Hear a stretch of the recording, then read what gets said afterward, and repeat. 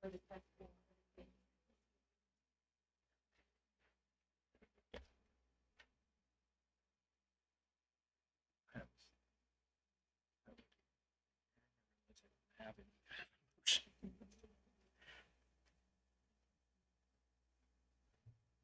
All right, it's 6:30 and we'll call tonight's meeting of the Tiffin Community School Board to order. I've asked Mrs. Overdorf to lead us in the pledge, so please stand.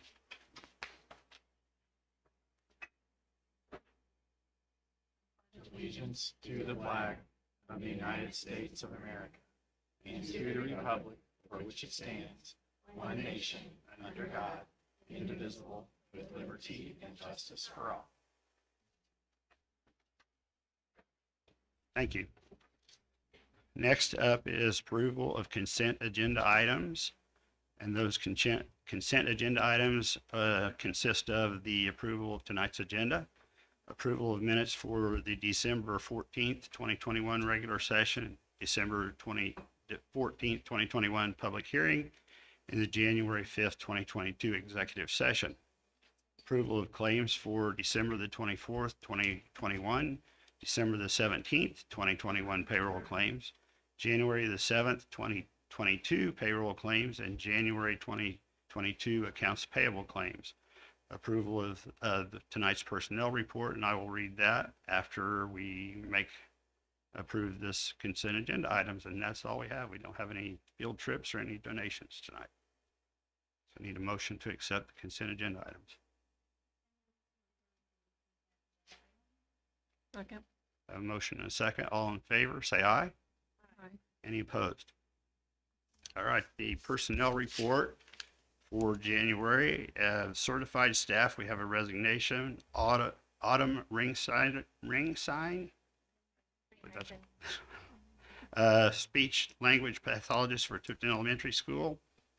Classified staff, we have a resignation. Beth Mitchell, study tables bus driver. Jennifer Shuck, instructional assistant at Tifton High School. Sarah Allison, instructional assistant at the Tifton Elementary School. And recommendation of Randy Carlisle, study tables bus driver, effective January the 4th. ECA staff, we have a recommendation of Leila Crawford, 8th grade girls basketball coach, and that is a split position. And the other recommendation is Autumn Ringside as the 8th grade girls basketball coach also, and they were splitting that ECA, and Beth Trainer as the junior class sponsor.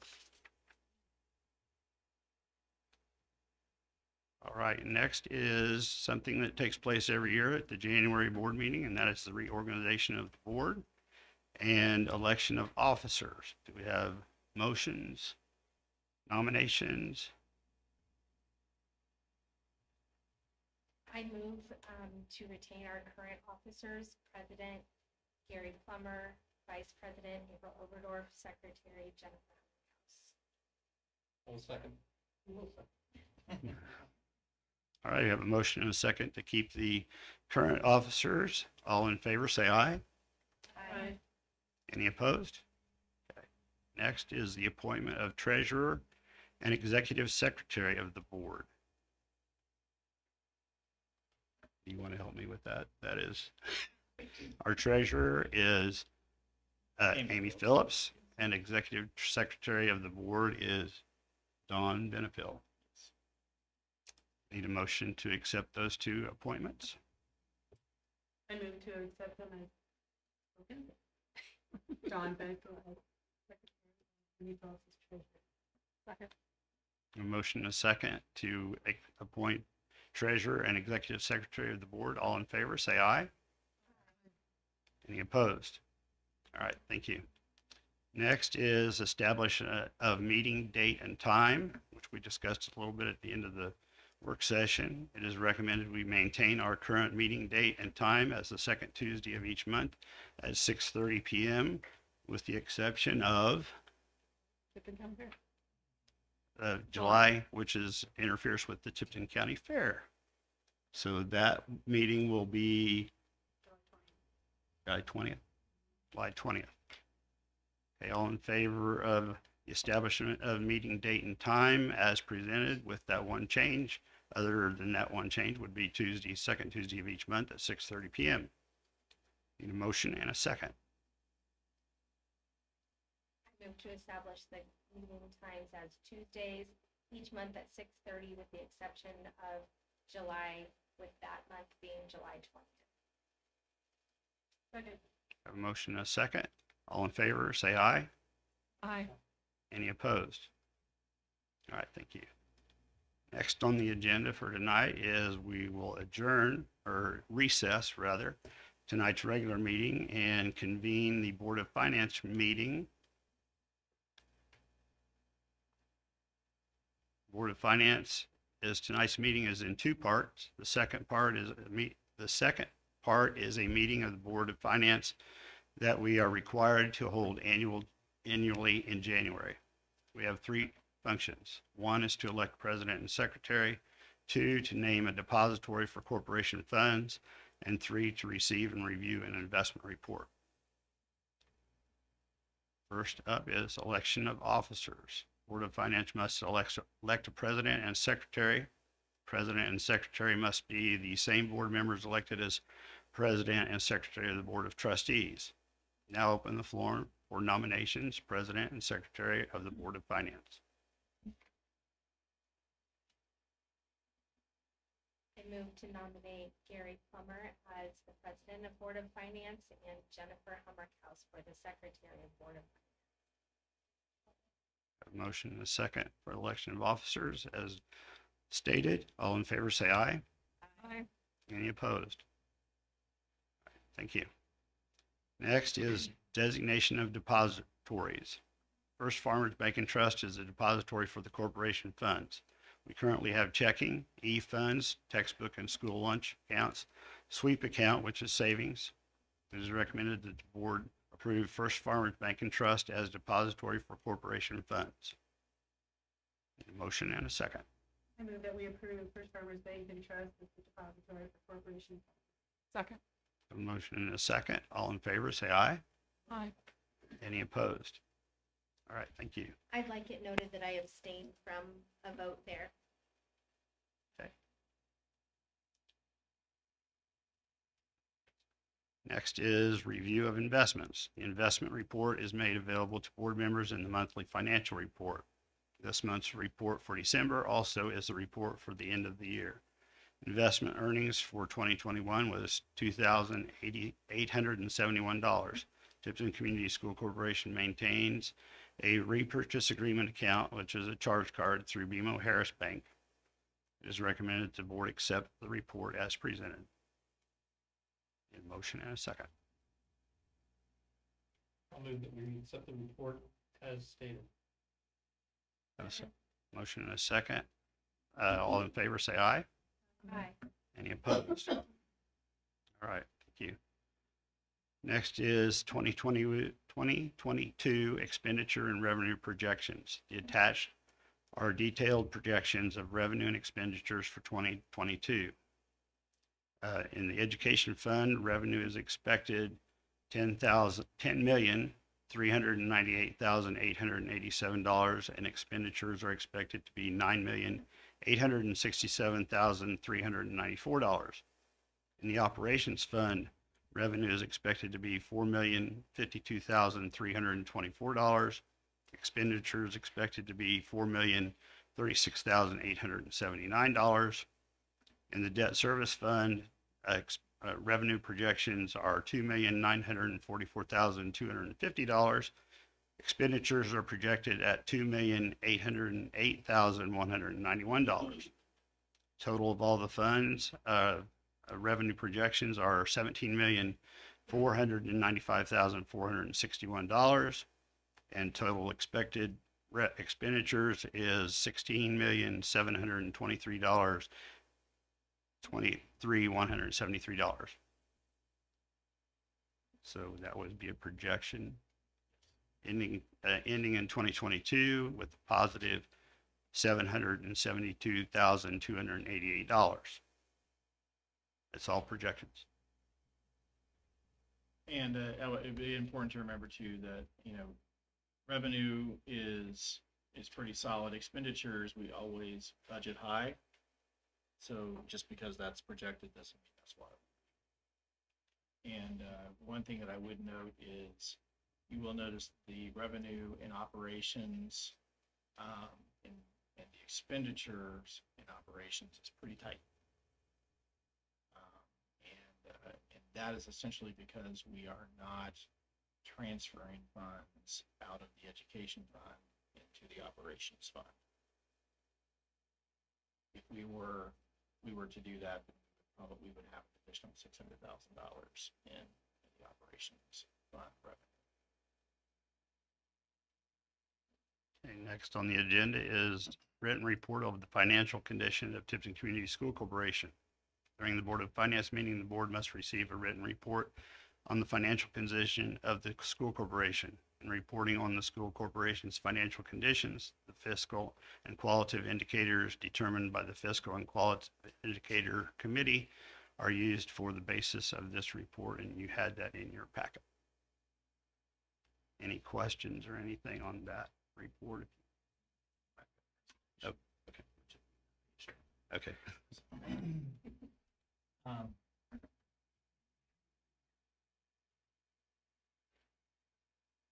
I do have a financial indicators report. And essentially, when I'm giving you the financial indicators, this is from 2020, so it is a bit dated.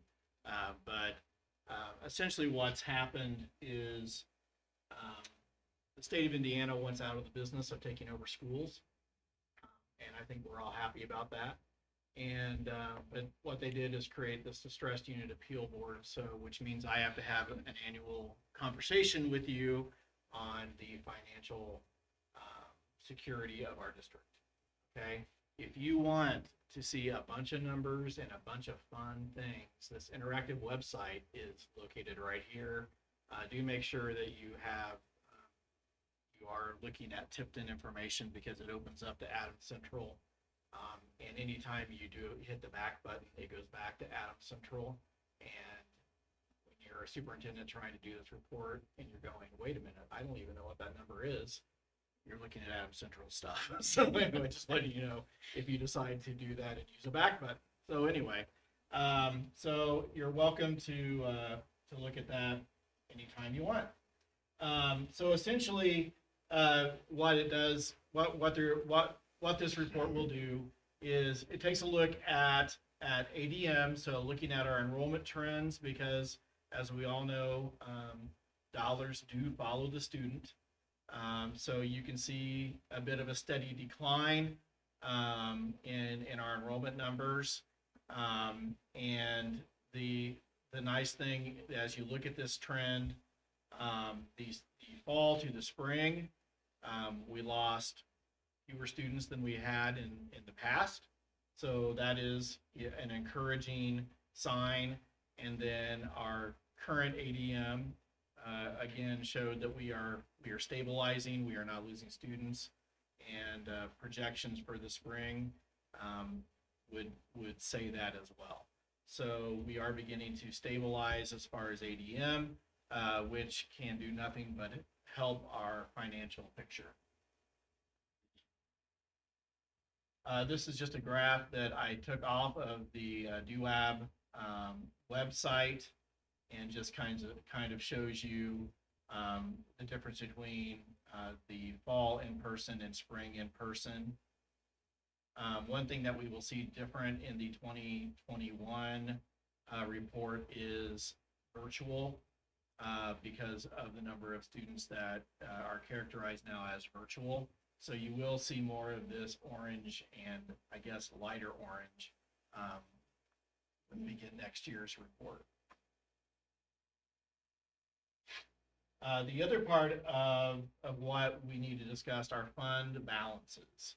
So we've made no secret about what we've had to do with the education fund in order to make ends meet.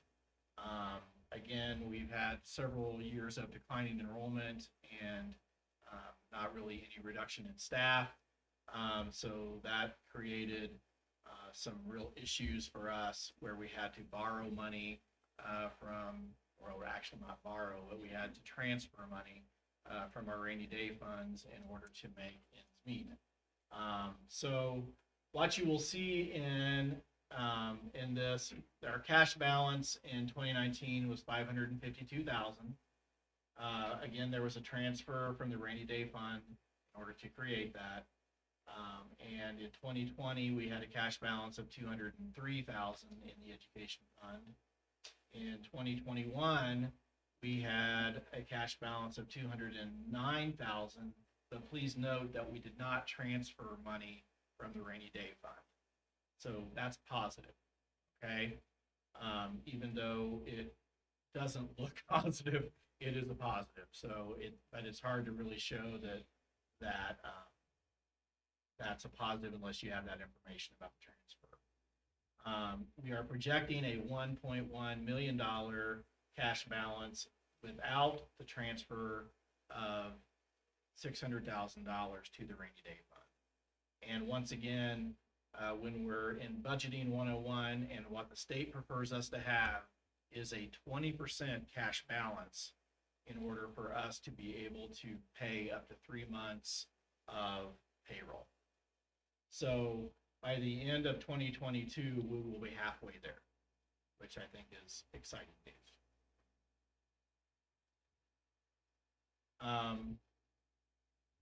When we're looking at the operations cash balance, again, we have been limiting the transfers that go from the education fund into the operations fund.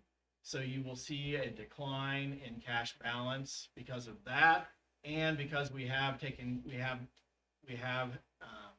had some projects that we've been doing, some upgrades, and so that has had a bit of an impact on our cash balance in that category. Again, the magic number is 20%, and as you can see, overall in the operations fund, we are well over that.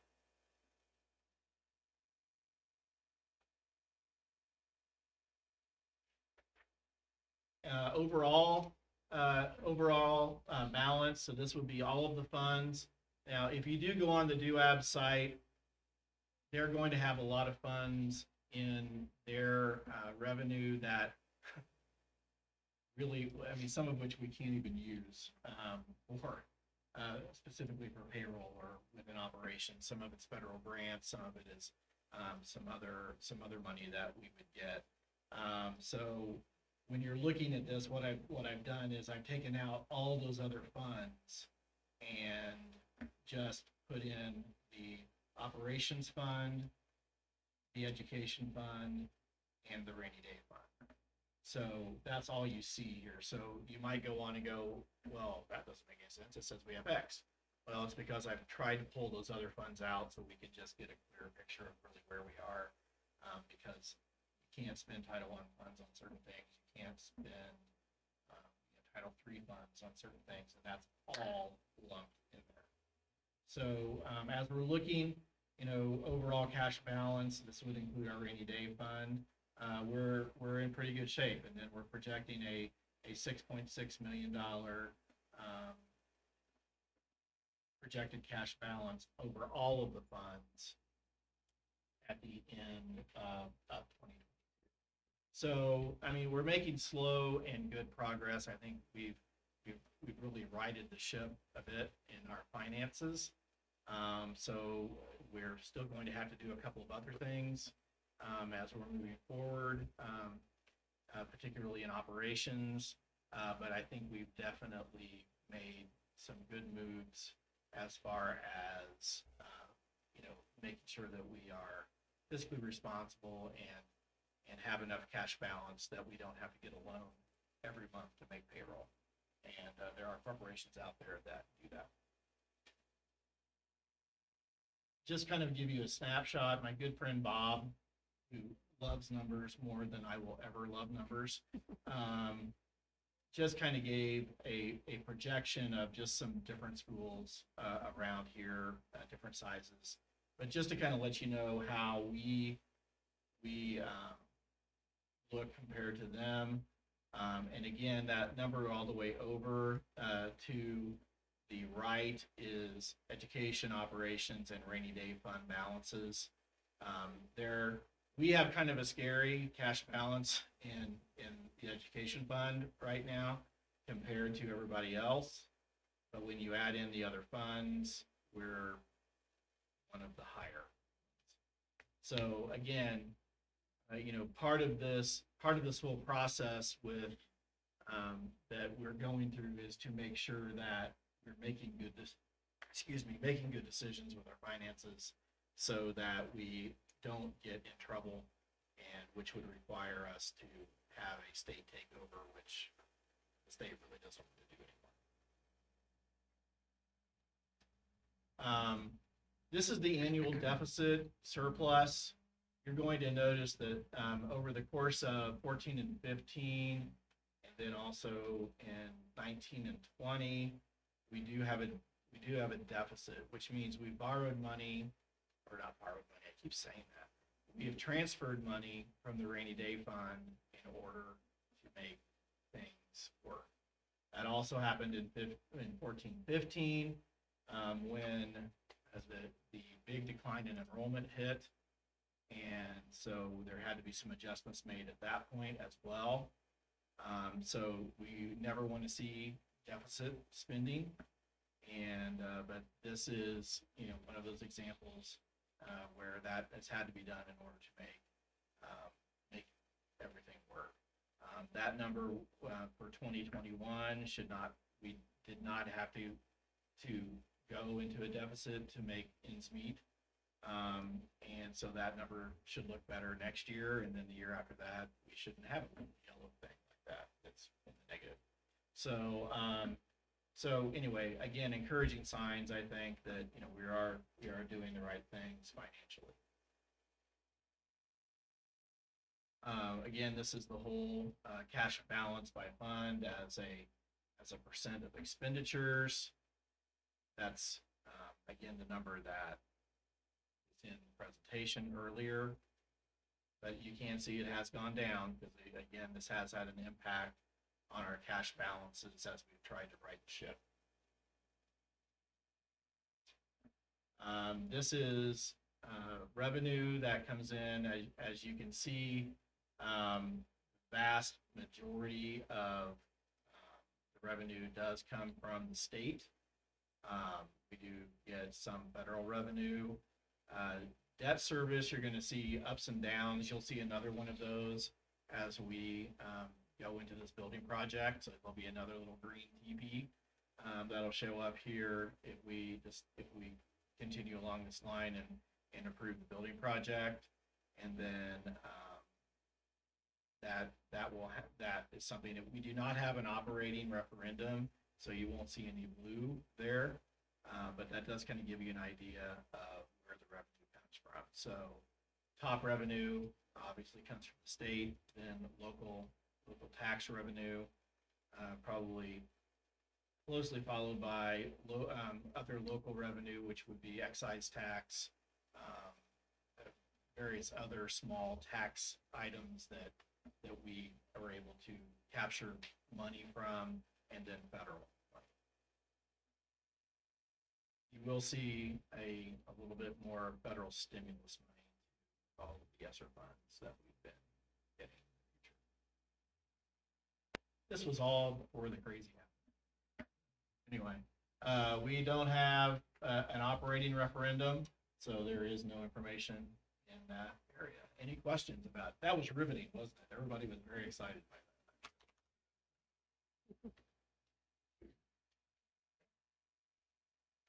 Right.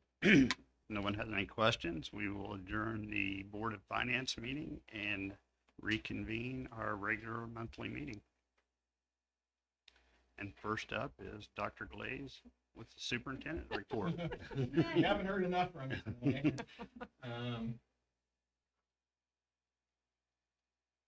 Okay, superintendent's report. Just as a reminder, we do not have school on Monday in honor of Martin Luther King Day.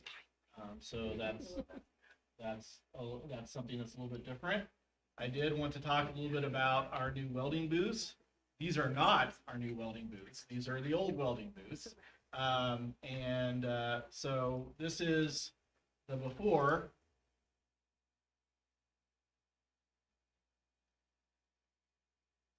And this is the after. So this summer, we got an opportunity to really kind of dig into the welding space, and I have to admit I was a little frightened at what that looked like, and it was, I'm afraid, a little dangerous. And I'm certainly glad that we didn't have any issues, and I'm very thankful of that. So we knew we had to do something with our welding booths in order to make sure that we have a safe space and also give students a practical experience in welding at the high school level as they move on in their careers.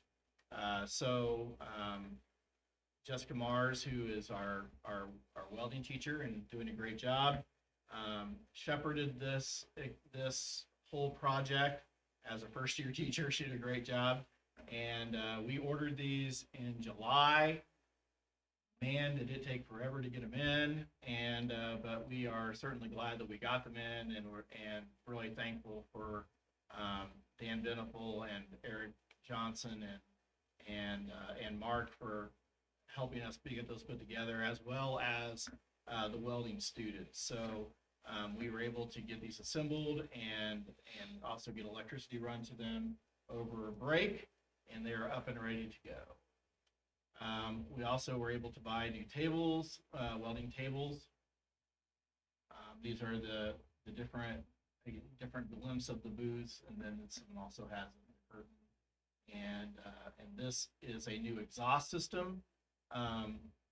Each of these units has their own type of exhaust system that is filtered, which was really great because the exhaust system that is in that area was original. So it really helped us to be able to have a system that was mounted on top of these booths, and actually saved us a considerable amount of money from a whole unit that we would have had to purchase. So again, we are incredibly excited about this opportunity. We're excited for our kids and excited that they have a facility that is very similar to what they might have in a workplace, but most importantly, safe, and also just again a better environment for learning. So very excited about that, and want to thank all the people that helped us get to this point. We also have our class of 2023 Rising Stars of Indiana. So if those folks are here, we would love for you to come on up.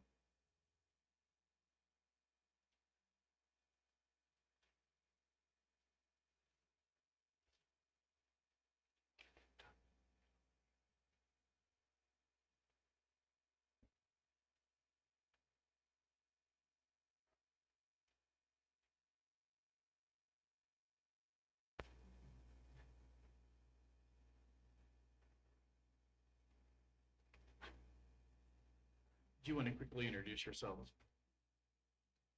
Yeah. Yeah, there we go. You want to quickly introduce yourself? I know you're on.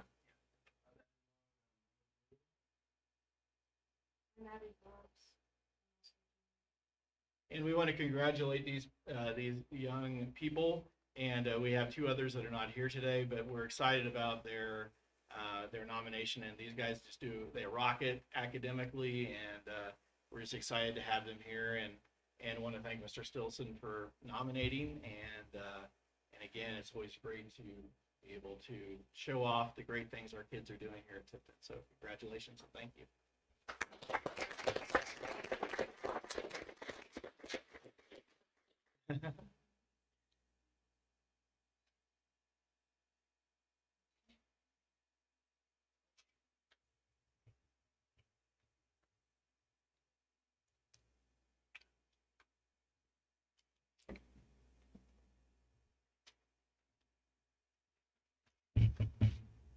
Next up on tonight's agenda is Spotlight on Schools, and we have Mrs. Capshaw and Mrs. Nichols here with a presentation.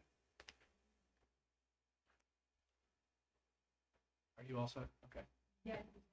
I, Is this airplane or do we have it? I have a solution. Okay, Yeah. like solutions. I will, maybe.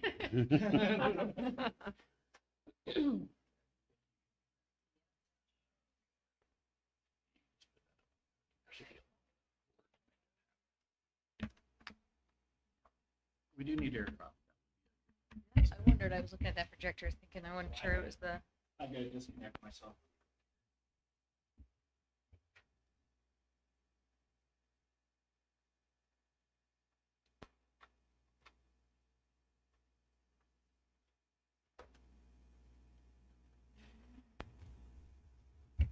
I don't know if I was plugged in all the way, that should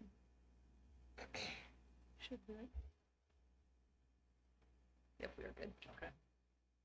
All right. Solution. Technology. It makes us so happy. All right, so Dr. Clay's asked us to come in and showcase a new software that we're using. It's called Standard for Success, or SFS.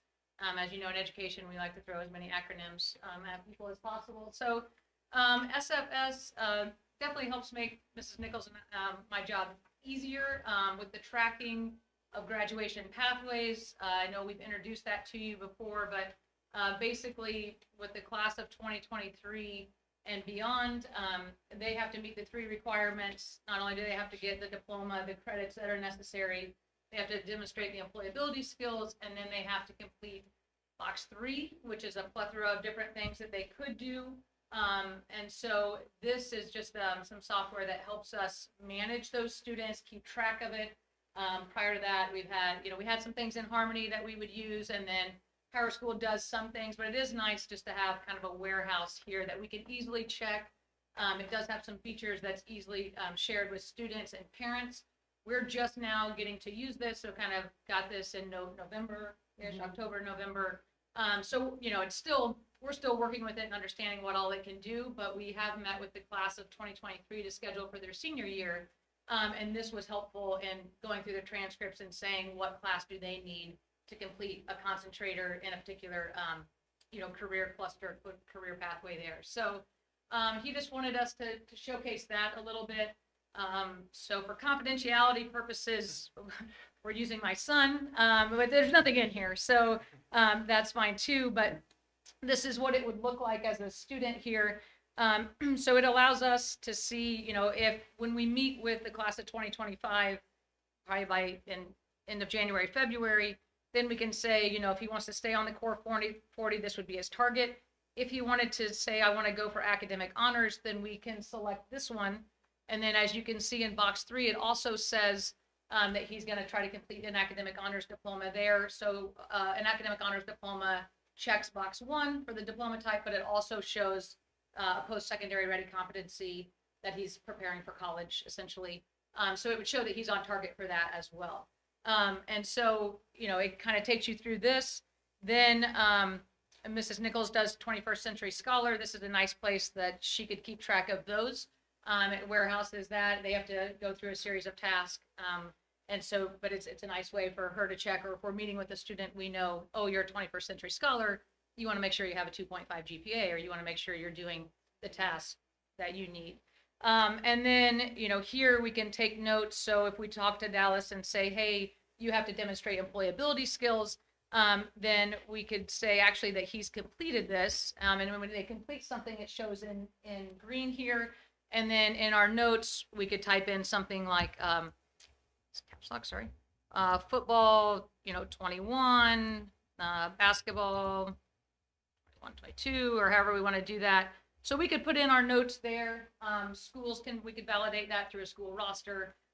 We could also then, if a student, work-based learning is a popular one that our students use, we could get work permits, we could get a copy of a pay stub.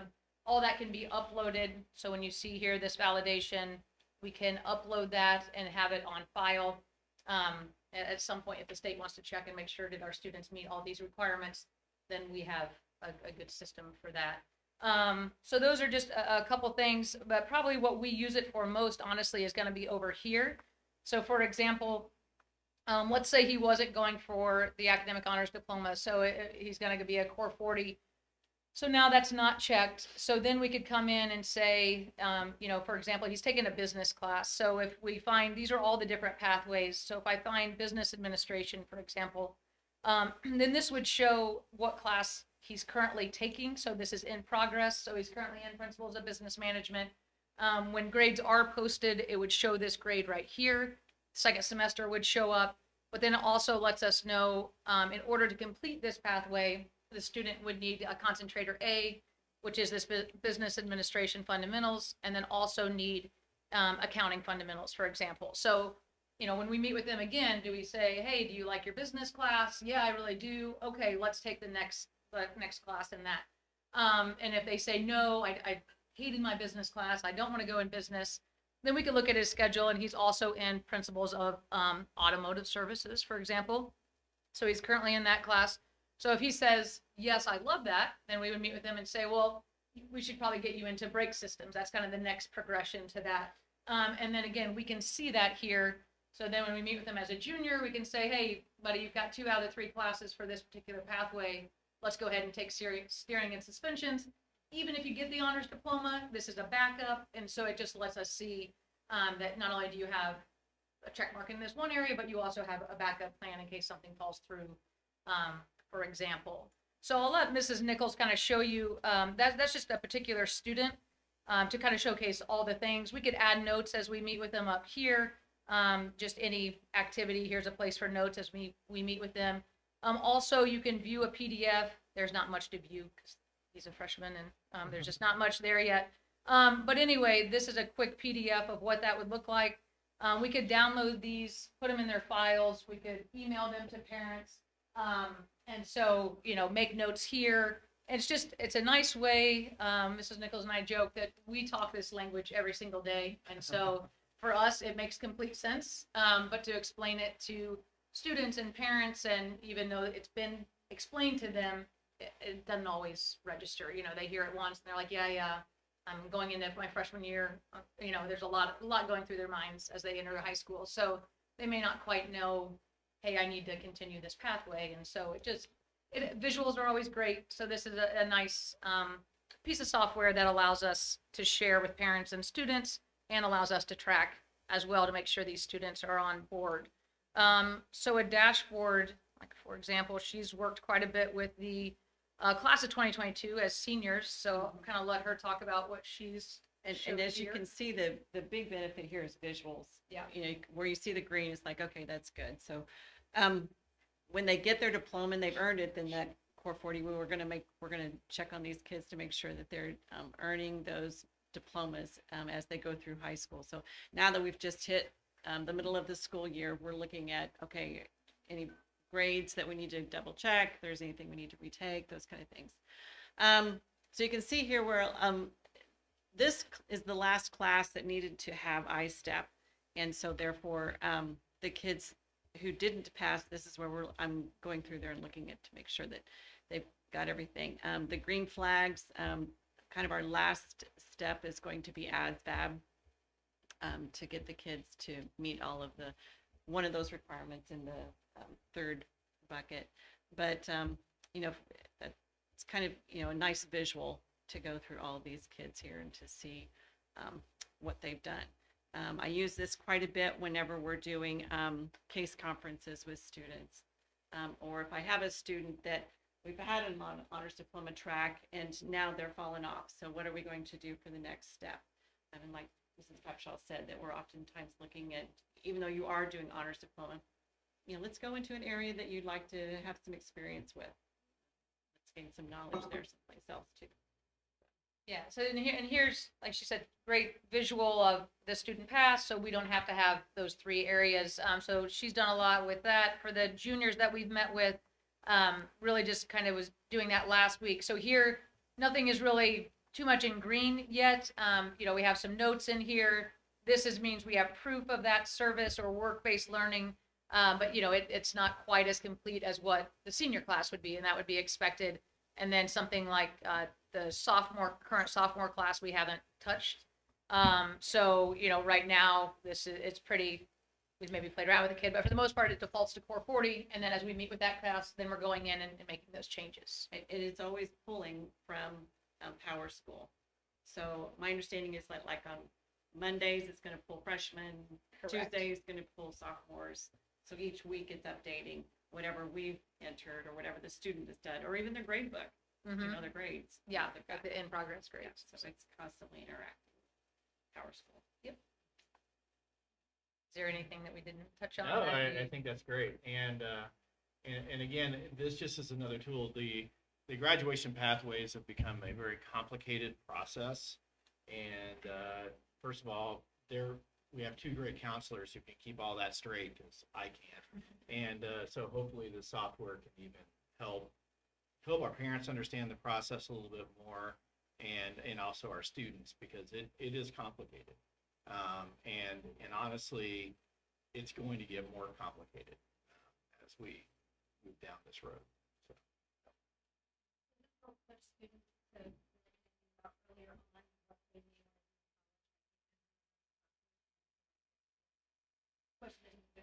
You know, and in some ways, it's like, Carrie pointed out that they get into something going, whoa, this is not what I thought it was. Like, okay, we found out now, as opposed to later on, like cost money. But we do try to encourage the freshmen to take at least 2 different principals classes so they can try out 2 different pathways. The state really is saying, look, we want our students to start the business has spoken. Businesses have spoken. And so we want our students to have a better idea of what they're doing earlier on in life. And so you're going to see more emphasis on career and preparing for those things, even in middle school, and then by the time they come to high school, and so we've been into the 8th grade a couple of different times to talk about, look, these are the pathways that we have at our school. We also have the vocational programs at John Hines too. So we have a decent selection, for us to be a small Right. school. And I would say, Andrew, to answer that, yes. I mean, it does force them to kind of think about it as a concentrator, as opposed to, I mean, we still have kind of our random electives like, oh, I just like English. Well, okay, take an English elective, but it's not necessarily attached to a career. So at least it does give a concentration of, a principles as a foundation. It's an overall course. And then the sequential courses are going to be a little more focused on, like in the auto services, for example, like brake system. So you're really focusing on the brakes, and then your next one is steering and suspension. So you're just kind of then honing in on each individual part. So same thing with the business. And I will say for a school of our size, and one thing that if we can keep, by all means keep, because we currently have, I think, eight complete pathways, and in a variety Which is of amazing. business and, advanced manufacturing, automotive, construction, I mean, just interior design and culinary arts and, 2, in fact. yeah. So I think at minimum 8, and this was just starting, and I think, on some of those, we can continue just to add a few more. So, possibly by 10, and that's just in-house at the high school. And then like Mrs. Nichols said, plus we have the vocational option. So as the state continues to push careers and prep for that, I feel like we're in a very good position to meet that. And I'm thankful we are. So again, thank for keeping our vocational programs in line. Yes. And yeah, we do appreciate this program too. Yes. It's very helpful. Plans. Absolutely. Any other questions for us? Is there I know you said that you can use this down in middle school. Is there, I don't know how to ask this. Is the software have the capability of sharing this with the middle school counselors? In fact, That the you, middle school isn't, the students are in that database. I think we can go into the middle school. I just look at the high school. Right. I click that box, but it has the box Okay. to click the middle school. So I'm thinking that Mrs. Callaway could too. Right.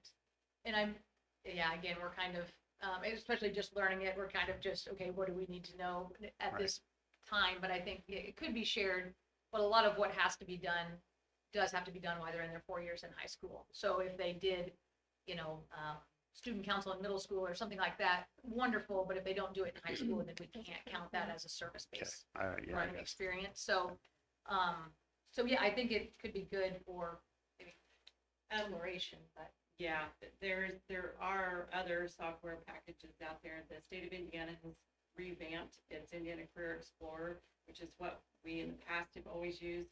And it's supposed to get pushed out in September.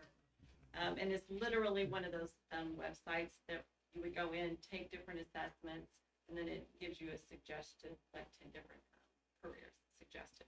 And so that's something that you will see your middle school kids using to get familiar with. They're supposed to investigate how much do they make, what's the education they need, all that kind of stuff. And then we're going down there to kind of supplement that, you know, what's some of the kids like, I want to dance store or I want to jewelry store. Right. So we tell them maybe go into business, you know, no matter what you're going to do, you're going to want to go into business. And so, yeah, so that's been good going into the 7th grade careers class with Mr. Castor, Mrs. Light. Yeah. Not knowing what you guys have had before, I think that I like this because it looks like you don't lose a student. You know, it seems like, or you see each student individually, so there's not somebody who follows through and says, oh, we missed, try and find that. You know? Right. Yeah, Seems and like it it has is, a I mean, when you're dealing with individual. roughly 500 students Yeah. and they didn't get a Between C the or two of better, us, or, yeah. yeah, and it's, I mean, we hope nobody falls through the Right, cracks. but I'm but just it- saying, it seems like it would give you enough, you know, like you said, when it's even color coded, it Yeah. helps you go, oh, my eye is drawn to that. Mhm. Did I miss somebody? That's a good question. Does it alert you though, if somebody that's on the academic diploma, does it alert you when the grades do come through that they've fallen below a C or? It'll do total GPA, I believe. So, Okay, like, if they're, in order to get the honors diploma, GPA has to be a 3.0 or above. And on that, like, if I went back to Dallas really quickly, I'm sorry. And then it'll show you what their GPA is, which that's helpful at first, but honestly, it's kind of taking us going over transcripts to really kind of find. So, like, here we would be able to see this, the academic honors. He doesn't have. It hasn't been pulled there yet. I mean, grades were posted, but it's not pulled there. And then same thing with like a concentrator, they have to have a 2.0. So when we do pull up automotive services, we can see their grades, and then once it was stored, it would say, hey, he has a 1 credit, you know, an A in that class, so his GPA for that particular area would be a 4.0. So it would tell us that, which is nice. So if we have a kid, maybe they've taken 6 classes, but they have a 1.2 GPA in those classes, Yeah, It's not I gonna- see it with seniors Yeah, quite a bit. it's not going to cut it. So, okay. so it helps us with that honors diploma. We have to kind of comb those over a little bit. more. Yeah, and the other side, sometimes kids get nervous, which is a good thing, but we always say it's at the end, when you graduate, at the end of that 8th semester, that you have to hit that 3.0. Sure. The kids are, this next junior class will have to take the SAT. So that'll be done during the school day. And then is it gonna be digital format? Yes. Yeah.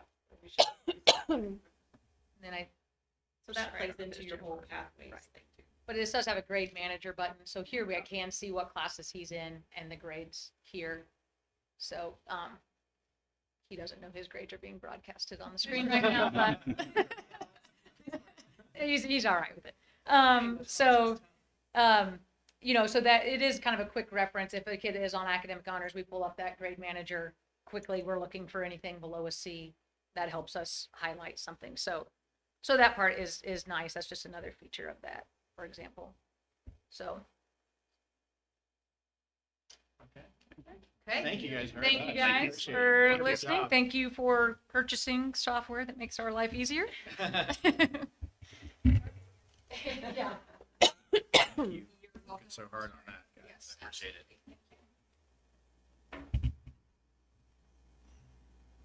All right, next on tonight's agenda is department reports that were in your packet. We had a student achievement and learning from Mr. Jaworski, student services and transportation from Mr. Clark, food services from Mr. Prohl, and technology from Mr. Gingrich. Did anyone have any questions on those comments? Okay. Gary, Next. I had one question. Okay. If Mr. Jaworski, you don't mind asking me a question. That was a significant amount of data that you were able to pull together and try to put into a good user-friendly format for us to look at. My question is, I have some recollection that NWEA scores are able to be referenced across the country as well as kind of a geographical area. Is that correct still? I am familiar with the national norms of it. There's actually a table within NWA that gives us those national norms. Whether it's regional or not, I'm not familiar with that. But yeah, Okay. I actually, what was shared in the director's notes I gave to you, uh, it's really just a small piece of some of the larger data we've done. I actually have a presentation I can share with you as soon as Dr. Glaze has got that pulled up. That's fine. I guess my curiosity was, we had some areas that were growing and doing really well, and then we have a lot of areas for opportunity as well that weren't reaching the projected goals. I'm just curious if we're seeing that that's a national trend impacted by all of this, the kind of the state of the world, or if we're kind of operating in a vacuum. Yeah, no. So again, we don't have access to other schools' NWA data individually, so it's hard. Like for example, like with iLearn, we can pull that data from okay, how are other school districts in our area performing on iLearn? We have access to that information. We don't necessarily, at least not I'm familiar with, have access to their NWA scores. That's where the national norms do come into play. We can see where we compare to the national average. And that's about as accurate as we can get. So we can see, okay, relatively speaking, are we really that far off between achievement and we can also compare it with growth. Where's our achievement compared to the nation? Where's our growth compared to the nation average? I can actually jump right into that if you're curious to learn more about that. I don't necessarily, if that wasn't part of the plan tonight, that's okay. No, You can, okay, that'd be great. Okay, yeah. Okay. Thanks for the segue. So again, this first slide just kind of giving you a quick overview of what I want to briefly discuss with you. First off, this is just a snapshot. It's 3 snapshots over the course of the year: one in the fall, one in the winter, one in the spring. We actually took this one before winter break for the most part because again, we don't like having that 2-week break and then assessing kids right afterwards. Again, kind of skews the data a little bit. What we're focusing on with this data analysis is on the winter NWA, our growth from fall to winter, comparing it from this year to last year, since last year was the first time we took NWA, and then what do those projections look like for iLearn, because that's also another component of the NWA test. And then I'll kind of wrap up with a few big takeaways. So this first piece of data here is our math achievement in the winter. Again, relatively aligned to our national norms. Again, real quickly to read this, the blue bars are Tipton's RIT score, so basically the score they get on NWA, and the red is the national average for that. So as you can see, as it goes along, yes, it should increase over the years. Achievement goes up as students learn more and more. Again, kindergarten, first grade, above average, second grade, right around average, same with third and fourth and fifth. Again, you'll see there 6th and 7th grade, 8th grade, a little bit below average. And that's about, again, for math, referencing math, middle school was a little bit below average of what we would expect them to be at from a national standpoint. If you flip over to the next slide, the one I'm more interested in is the growth, because the achievement is generally going to fit pretty closely, nice and snug with our national averages. The achievement is where it's a little bit more interesting to see how are kids growing over the course of the year. Again, just a snapshot, fall to winter right now, but it does give us a little bit of stop and check to see where we're at. So again, looking at this, 3rd grade had some really incredible growth. Again, similar to what we saw with iLearn last summer when we were looking at this data before. Our 3rd grade had some really incredible scores regarding iLearn in math. And so again, we're seeing that reflected here in their NWA scores. We'll talk a little bit more about this in a bit, but I think it's worth noting now also is that that's a very consistent thing we're seeing across not just a single year blip. This is a 2nd year now. We're seeing some pretty impressive growth. That's also including the fact that for this year, and I probably should mention on the first slide, when we're talking about achievement, our students came into this year much lower than they came into the start of last year, and before that, that was lower than the year before that. So over the last few years, again, we're seeing the impact of the disruption to learning to students as far as like where kids are starting at the start of each school year. So that's why I'm much more interested in see where's our growth. What are we doing with the students once we do have them back in school? And for the majority of this semester, we've had the kids in school. We've had kids in and out for different reasons, obviously for safety protocols, but having the kids in here more, we're seeing a little bit better growth. And I'll talk about that in a minute. But just real briefly, again, third grade was fantastic. Fourth and fifth grade also had some above average scores. Again, middle school growth is a little bit lower than we want, but there is still growth there.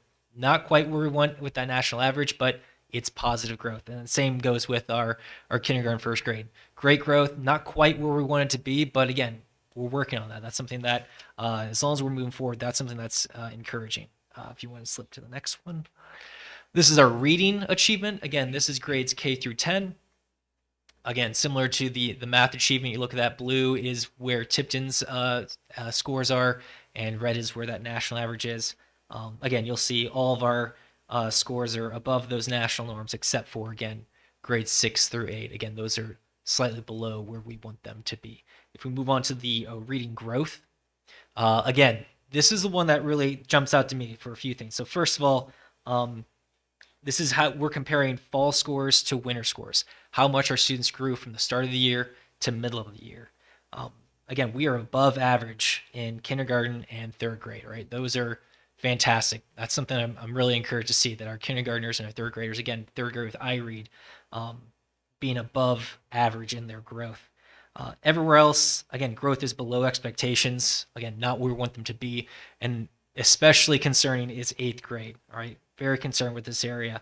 The data really just screams that we need to offer our 8th graders some more authentic reading opportunities. And that's not just on our English teachers either. That's something I really want to make sure is that we are not singling out any individual teacher with any of these scores or any of this growth. This really is a collective effort from top to bottom.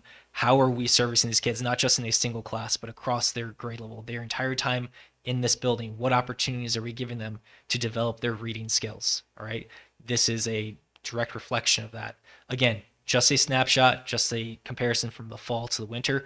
But again, it gives us actionable data that says this is a problem, this is a red flag, we need to address it, and we need to address it now, because I think everybody in this room and across our district would agree that some of these scores, and particularly some of these growth scores, are just unacceptable. But again, I want to finish this a bit on a high note. I want to give a quick shout out to our 7th grade. You'll notice that in middle school tends to kind of be the beating post here as far as like, hey, we can always do better. We need to do better in middle school. And I want to tell you that we are seeing some improvement in middle school, particularly with our 7th grade teachers, to going from, we've got kind of slightly declining scores as far as like growth over the years. And then again, 6th grade, a little bit below where we wanted to be. 7th grade pops that back up. I'm really proud of some of the work we're doing in 7th grade. I know Mrs. Kikta has really sung their praises to us and our administrative team as far as the kind of work that's being put in with that 7th grade team. So kudos to them as well. Next slide here, we've got the math achievement. So this is now, so the first handful of slides, we're comparing Tipton to the national average. This is now comparing Tipton to ourselves, right? The green bars are from this current winter scores, and the purplish bars are from last year. So again, comparing achievement, obviously, like I said before, generally speaking, our achievement is lower than it was last year. Again, we got the kids, and if you remember in the fall, our fall scores were lower than they were the year before, right? So we're starting off kind of behind the 8 ball. You'll notice, though, that we do have some grade levels that have slightly higher achievement. Again, grades 4, 5, and 6, higher achievement in their winter score this year compared to last year. So it's hard to give any kind of absolutes to this, saying, well, they're all good or they're all bad. It's something where you have to look at this case by case, and we're identifying a few trends here and there. Again, 4 and 5 above average, same with 6th grade, pretty solidly above where we were last year. Next slide, again, if we look at that growth compared to last year, this is one that I'm generally excited about. So the way to read this one, again, again, this isn't math. If your green bar is above that purple bar, if the green bar is higher than that purple bar, that means that you had more growth this year than last year. Again, going through this left to right, again, kindergarten, first grade, slightly below where our growth was last year. But then you look at second grade, third grade, fourth grade, fifth grade, those are all well above where it was. And especially a big shout out to our eighth grade math. Looking at that, we did have negative growth last year. We had positive growth from fall to winter this year. So that is something that's rather encouraging. Trying to work with our middle school math team. It's not the easiest subject to teach middle schoolers, that's for sure. So it's honestly very exciting that in each of those middle school categories, 6th, 7th, and 8th grade, we did see better growth this year compared to last year. Again, this is just a couple snapshots, fall to winter, but encouraging thus far. Next slide there.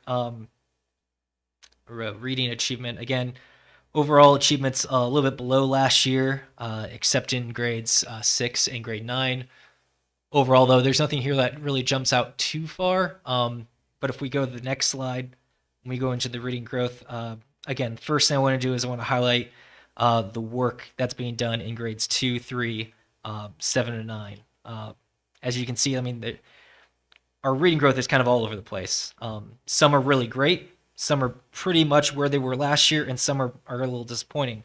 Currently we're discussing this data with our teachers, and we're looking for some kind of explanations for some of this data, right? I mean, like I said, you've got kindergarten, first grade, where else is there? About fourth grade, even sixth grade. You've got pretty consistent to where we were last year. But then you look at grades like second grade, third grade, even where else? If you look at ninth grade, we had a lot of loss of learning last year. We've got a little bit of growth this year. So it's finding those little things and finding, okay, what did we change from last year to this year? How do we bottle that up, and how do we continue to build on that? I think that's something that's at least worth having, like I said, those conversations about with that staff. If you go to the next slide, these are our projections. Again, iLearn projections. As I told Dr. Glaze when I was kind of previewing this with him, I take these with a giant grain of salt. Like I've mentioned before in a previous board meeting, the projections can vary pretty wildly.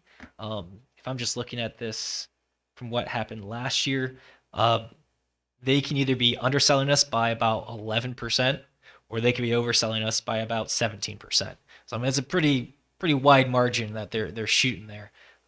So like I said, big grain of salt. I will say for the math projections, they generally undershoot us as far as projection where we're going to be at. So for that being about 34, 35% passing, if I had to base it strictly off of that, I would imagine we're probably closer to that 37, 38%. Not too far off, but a little bit higher up than what they're giving us. If you switch over to the reading projections, they tend to overestimate how well we're going to do on these. Again, just looking at last year as a reference, pretty much every projection that NWA gave us regarding iLearn well overshot by at least 5%, if not 17% overshooting. So while that's encouraging to see, hey, we have a pretty significant over 50% projected to pass. Again, like I said, take it with a grain of salt. I would like to see that. I would like to see even more than that. But I also want to be realistic and understand that it's not all roses, right? We need to make sure we find out what are the things that are working, what's not. That's why, again, I look at that growth and see what are the effective practices that are being in place in those different grade levels who are successful, and how do we replicate that in other areas. Again, my big takeaways that I just want you to leave with, one is I feel very confident that we have pretty much stopped the free fall and they're falling off the cliff from the pandemic and the disruption of learning. I feel like we're starting to right that ship, right? It's not something that's going to be fixed overnight. This is going to take a few years to try to recover from all of this. A very traumatic experience for everybody involved, students and teachers and families. But I feel like we've pretty much stemmed the bleeding. There needs to be some more intervention for our middle school, not just in our math, but also in our reading. As we saw, we have some pretty discouraging scores regarding growth in our reading classes. I'd like to see us make some steps towards that. And I know Mrs. Kikta's already got a few plans in place to address some of those issues. Tipton High School, again, you'll notice that I didn't talk a whole lot about the high school scores. First off, we only test 9th and 10th grade, and this year we were given the algebra test instead of the 6+ math tests. So that data is not really comparable, and it also doesn't have national norms with it. because it's a subject-specific test. What we're going to be doing starting next year is we're going to be having K through 12 students all given NWEA, so we can have that consistent longitudinal data to actually see how students are doing year after year. Again, it's a data point. It's just a single data point, but at least it's something for us to point to and say, this is showing that we're having success, or this is showing that we need a little bit more support in these areas. And just to kind of wrap up overall, just better growth than last year, which again, last year was a free fall, but encouraging signs that we're able to at least stem it, and now we can start building on that kind of foundation. Any questions, anything? Oh yeah, real quick, sorry. What we're doing to wrap that up. We are conducting data talks in our PLCs between our elementary and middle school. I know Ms. Kicks has had the ability to speak with many of her teachers individually. NWA Map Accelerator, that's a program. It's through Khan Academy, if you're familiar with that, that personalizes instruction for students in math to kind of address some of the issues that individual students are having based on their NWA scores. Instructional focus is going to be shifted, identifying where are areas of weakness, how can we improve on those. And then finally, I think what's really important, in the elementary had somebody come in and work with them recently, our spiral review, identifying what are those essential skills that kids need to learn in order to be successful on iLearn and be successful in the future. Following through with some spiral review will be beneficial for them there. So if you have more questions, trust me, I could go on for several hours on this, so be thankful it was limited to about 15 minutes. I can talk more about this. I can give you more data. I can give you all the numbers. It's all right here. Dr. Glaze had an opportunity to kind of not fall asleep when I was talking about it. Other data that you want to analyze, just let me know. Or if you have any kind of specific concerns you'd like to share with me, I'd be happy to speak with you. All right, thank you. Next on tonight's agenda is the financial report, and Dr. Glaze has all that data for us. I'll try to make this fast. Okay, for 2021, we did end the year with a cash balance of $209,974 in the education fund, a cash balance of $1.9 million in operations. In debt service, 866, and then rainy day fund, 1.5 million. We did not need again to borrow from the rainy day fund to cover expenses in the education fund. With the exception of the education fund, all cash balances are strong as we move forward into the 2022 budget. All right. Thank you, Dr. Glaze. Next is on the agenda is consideration to approve the advertisement of bids for our mowing and trimming service. Our current vendor contract for mowing and trimming service ended on December 31st of 2021. Mowing service bid specifications will be advertised twice in the local paper and must be submitted by January the 31st by 1 p.m. The successful bid will be approved at the February monthly board meeting. In order to attain the best bid and increase interest in the bidding process, the board is encouraged to entertain a 2-year package. It is recommended that the Board of Trustees approve the advertisement for bids for lawn mowing and trimming service for 2022 and 2023. So if that is your desire, I would entertain a motion and a second. I have a question. Will this be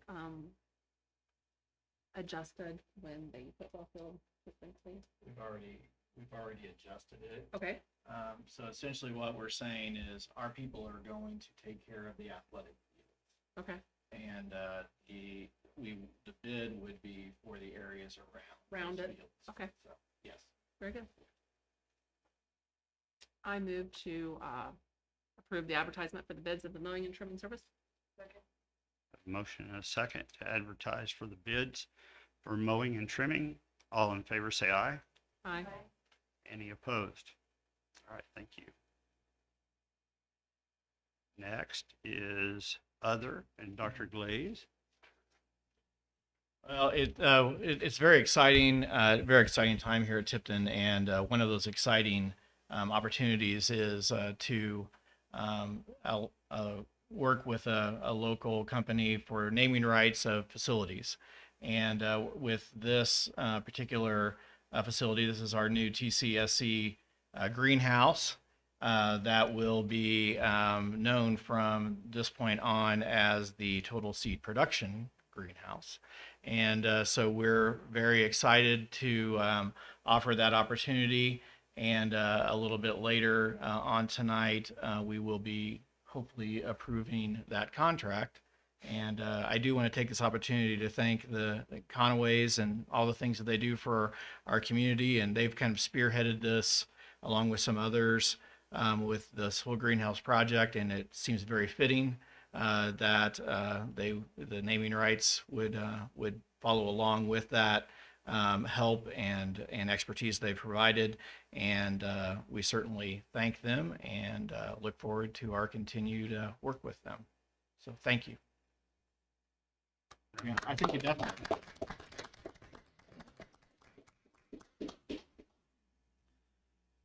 And Dr. Glaze is up next. I'll just let him wheel right into that. Okay. Actually, Mayor Dozel, is he still here? Yes, he is. He was hiding back there behind people, and now he just kind of appears. He's like Superman.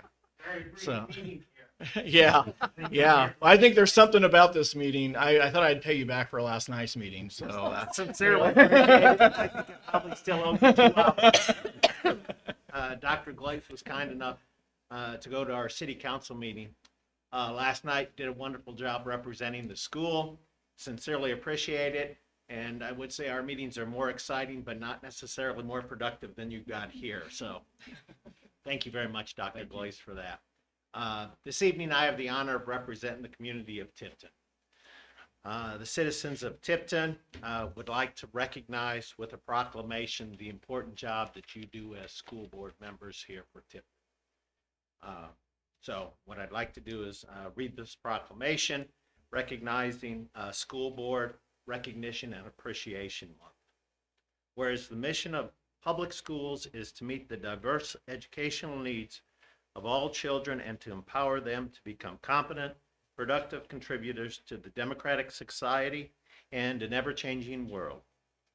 Whereas local school board members are committed to children and believe that all children can be successful learners and that the best education is tailored to the individual needs of the child.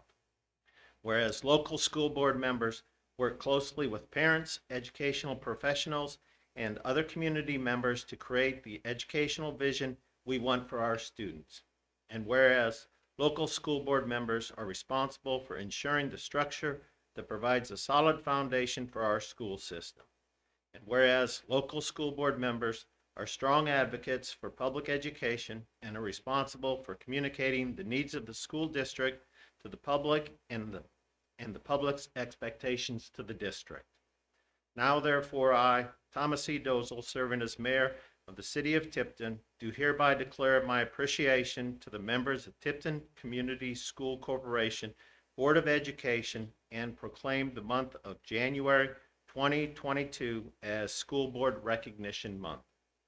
Further, I urge all citizens to join me in recognizing the dedication and hard work of local school board members and in working with them to mold our education system that meets the needs of both today's and tomorrow's children. Done under my hand with the Great Seal of the City of Tipton attached this 11th day of January 2022. Thank you very much for all you do in the community. It's sincerely appreciated, and we look forward to a continued relationship. Thank you very much. Thank you very much. Thank Thank you.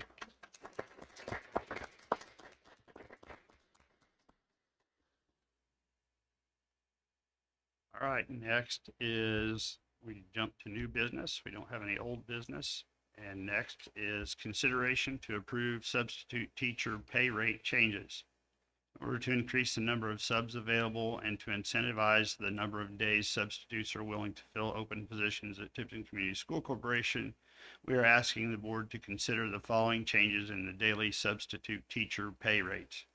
Daily rate increases $110 for retired Tipton Community School teachers, $100 for subs with bachelor's degrees, $85 for subs with high school diploma or GED. Other incentives include free adult lunch for our cafeteria, from our cafeteria, and bonus system tied to the number of days each month an individual will sub at Tipton Community School Corporation buildings, of $80 if a sub works 6 to 9 days a month, $100 if a sub works 10 or more days a month. This proposal will increase our overall substitute budget approximately $13,000, including will surcharges. It is recommended that the Board of Trustees approve these pay increases as written. Need a motion and a second to do that. Make a motion to approve the substitute teacher pay changes. Second.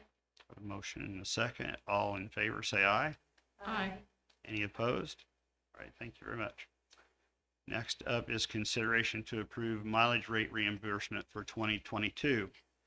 As of January 1, 2022, the federal mileage rate reimbursement increased 2.5 cents to 58.5 cents a mile. This is the rate Tipton Community School Corporation employees can use to reimburse travel related to professional development and meetings not held on Tipton Community School Corporation campuses. The recommendation before you is to increase Tipton Community School Corporation mileage reimbursements for 2022 federal rate to the federal rate of 58.5 cents per mile. Need a motion and a second. I move to approve the mileage rate reimbursement for 2022. Second. A motion and a second. All in favor, say aye. Aye. Any opposed? All right, thank you. Next up is consideration to approve the renewal of workers' compensation insurance. For the last few years, Tipton Community Schools has been a part of a self-insurance group through ISESC Group. This policy is designed for schools who have had high claim history due to workers' compensation claims. During the time using the policy, Tipton Community School Corporation has incurred annual expenses as great as $182,000 and as small as $4,000. With self-insurance, it is hard to predict expenditures and makes budgeting difficult. Since our claims history has improved, we are now eligible to move to a more traditional workers' compensation policy at a cost of the policy of $42,517 with Accident Fund. Accident Fund is the recommendation of our agent Rob Steele from Assured Partners. Any questions, comments? If not, I would entertain a motion to approve our renewal workers' compensation insurance. I move to approve the renewal for workers' compensation insurance. I have a motion and a second. All in favor, say aye. Aye. Any opposed? All right, thank you. Next up is consideration to pay 12-month classified employees for unused vacation days. The Classified Employees Handbook allows for 12-month employees to receive payment in lieu of days for up to 5 unused vacation days during a calendar year. Payment is based on the employee's daily rate multiplied by the number of unused days up to 5. It is recommended the Board of Trustees approve payments for unused vacation days for the 3 employees that were listed in the memo. Need a motion and a second to do that.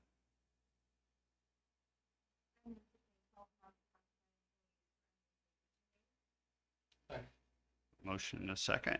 All in favor, say aye. Aye. Any opposed? Thank you. Next is consideration to approve plans and specifications for the 2022 outdoor and extracurricular co-curricular facility improvement project.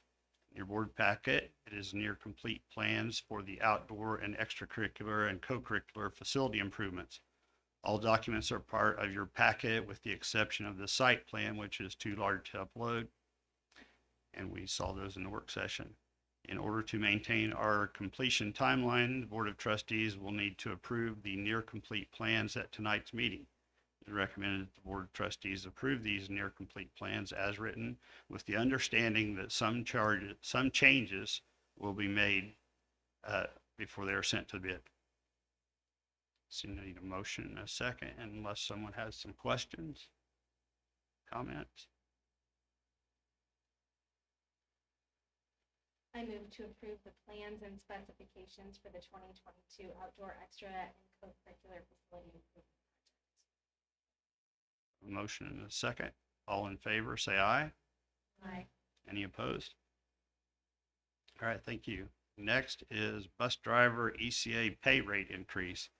In late 2021, the Board of Trustees approved a 6% hourly, 6% raise for hourly employees. In order to remain competitive with surrounding districts, this 6% increase should also include what is paid to our bus drivers who drive extracurricular events and activities for the corporation. Current pay scale is athletic, ECA, and field trip pay. Monday through Friday pay is $25 minimum up to 2 hours and $12.50 thereafter. Athletic ECA field trip pay for Saturday, Sunday, and holidays is $75 minimum up to 6 hours and $12.50 thereafter. 6% to the hourly rate is a 75-cent increase for the total of $13.25 an hour. 6% added to the trip rate would increase Monday, Friday rate to $26.50 and Saturday, Sunday, and holiday to $79.50. We are appreciative of our bus drivers who are willing to drive these events, and it is recommended that the Board of Trustees approve these increases effective January the 12th, 2022. Any questions or comments?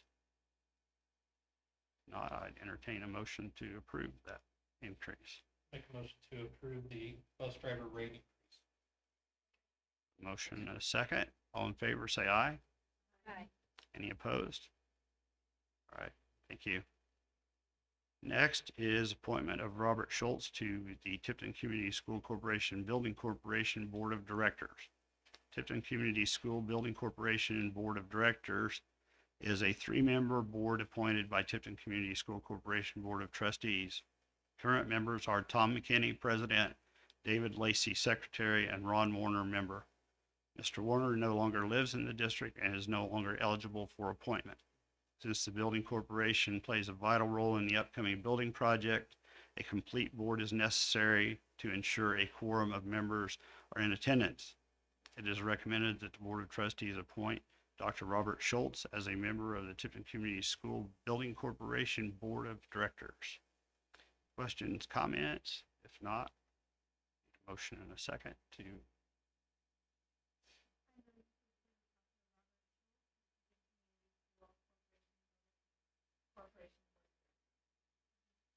have a motion and a second. All in favor, say aye. Aye. Any opposed? Is Dr. Schultz here? No.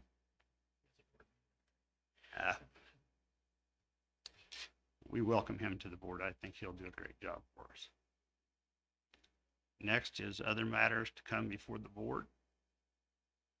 Anybody have anything? I'd like to reference back to Dr. Glaze's comment, and I'd like to make a motion to accept the contract for greenhouse naming rights with Total Seed Production. Second. Motion second. Any questions, comments, discussion on that? Not, I would entertain a motion to approve that contract. So moved. Okay, I make a motion to accept the contract for the greenhouse naming rights with Total Seed Production. Okay. Sorry, I guess I That's okay. did that twice. That's okay. That's okay. We wanted to make sure it was right. All right, Yeah, I guess, double, I guess rather so. do it twice I than guess so. once. Fine. And April, you seconded that Yes, I first time? Okay. All in favor of approving that contract signify by saying aye. Aye. Any opposed? All right, thank you. Aaron, I don't know whether you would want to say anything, or you're welcome to come up and say something if you'd like. That's totally up to you.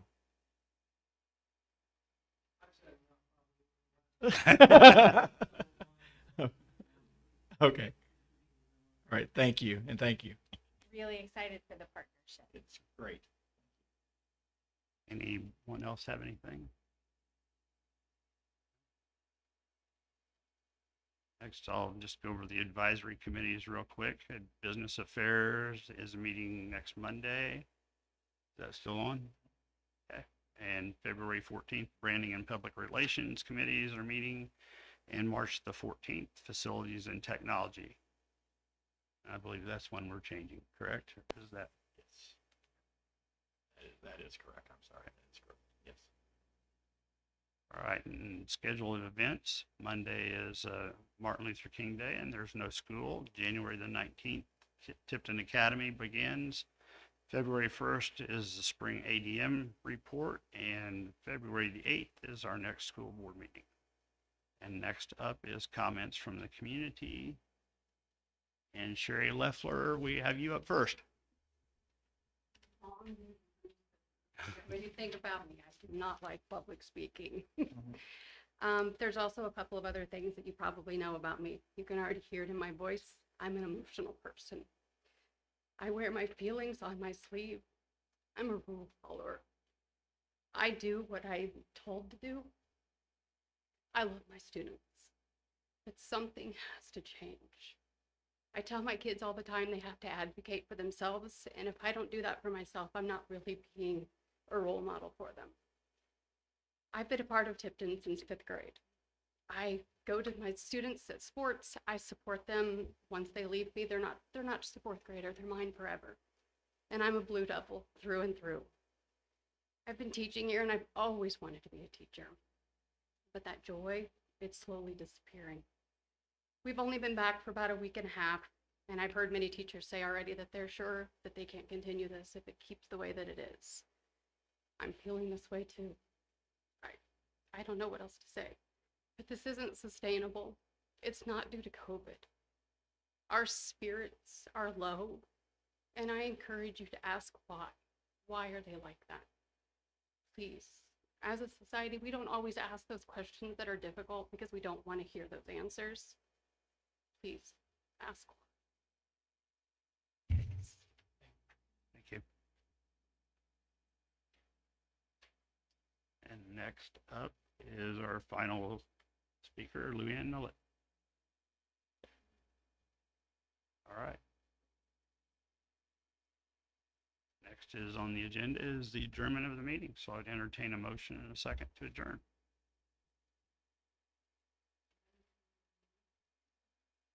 Motion in a second. All in favor of adjournment of tonight's meeting, say aye.